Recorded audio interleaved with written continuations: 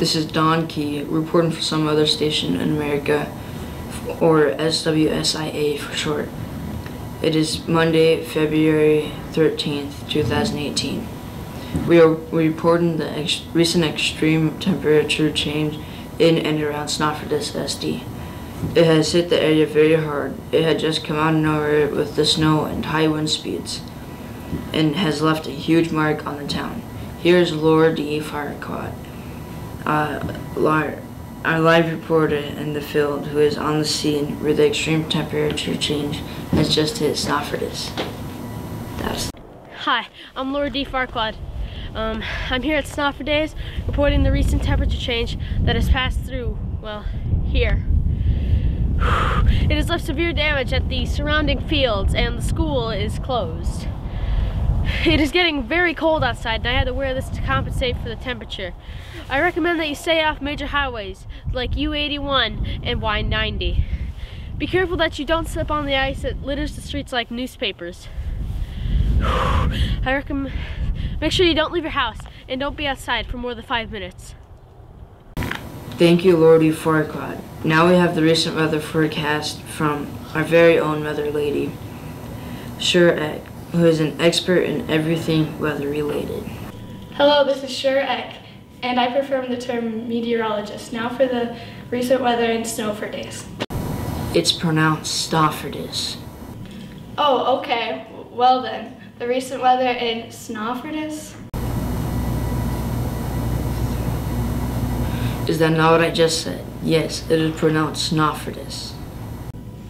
Okay, thanks for letting me know. I will now speak about the recent weather in Snoffertus, South Dakota. To start off, here's the 5-day forecast for Snoffertus. Monday has a slight overcast with a high of 54 and a low of 20. There is a 20% chance of rain. Yes, rain, but there's currently no weather advisory in effect.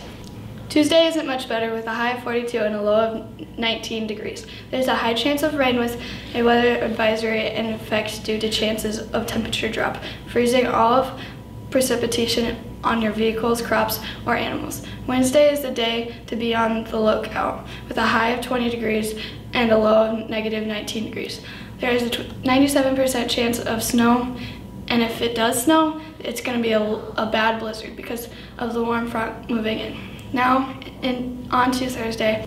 The blizzard, if there is one, will continue with a high of 12 and a low of negative 10, with a lot of snow. So stay warm, folks, and the snowstorm should be gone.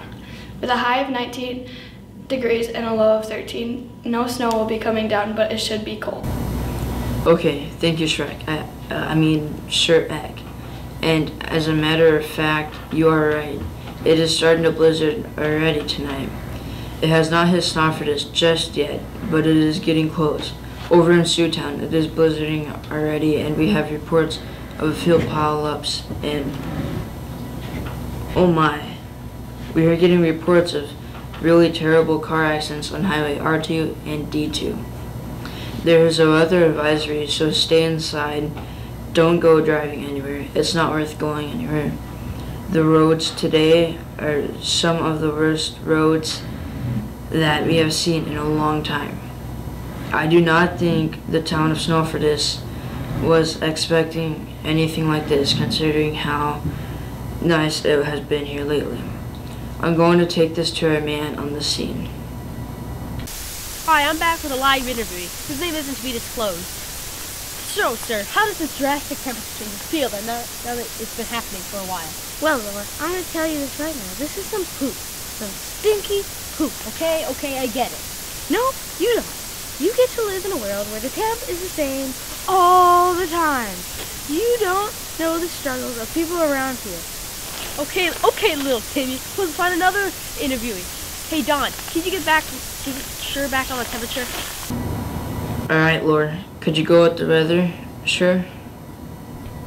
Sure thing, Don. Now for the cloud cover activities, wind speed and direction, and some tips and recommended things to stay safe, such as make sure to have extra blankets, nice warm hats, gloves, snow pants, and some thermal pants and socks. And here are a couple of activities you could do. Maybe find some board games. I mean, sleeping is pretty fun in my opinion. Remember to stay indoors and stay warm. Monday will be partly cloudy, overcast with a wind speed of 5 miles per hour in the direction of the wind is going northeast. Tuesday, well, let's see, it looks to be partly cloudy, overcast with a wind speed of 15 miles per hour going the direction of north. Well, Wednesday, well, like I said, Wednesday is the day you probably don't want to go outside unless you, of course, like negative 19 degrees. Wednesday will be fully cloudy with a high wind speed of right around 45 miles per hour. Wind speeds toward the north. Thursday will be partly cloudy with a wind of 23 miles per hour to the northeast. Friday has a wind speed of 14 miles per hour to the east. Now back to you, Laura, with our next interviewee. I'm here with our new interviewee, Frederica Fernandez, and she is going to tell us a story about her farm animals being harmed or killed by the temperature change.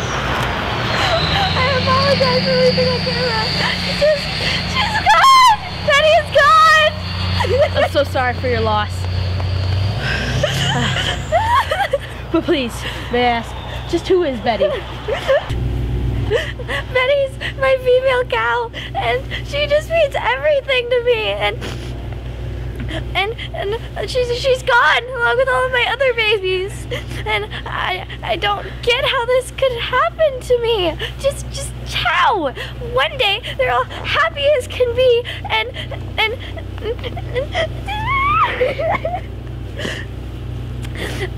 the next minute they're all gone. I don't know how, but this is sad. All around. I hope you can rebuild what you've lost and continue to live a long, happy life. Thank you for your respect. It's just, but with the change, it not only took my animals, but it killed all my crops. I really do feel sorry for you. That is such terrible news. I hope you can rebuild your farm and find Betty. Back to you, Don. Thank you, Laura, and that wraps up our daily weather forecast for some other station in America. Enjoy your Monday, and don't forget to stop at the local, the Ginger's Flowers, for Valentine's Day tomorrow. Are we off? Yes? Good, I need to stop at the flower store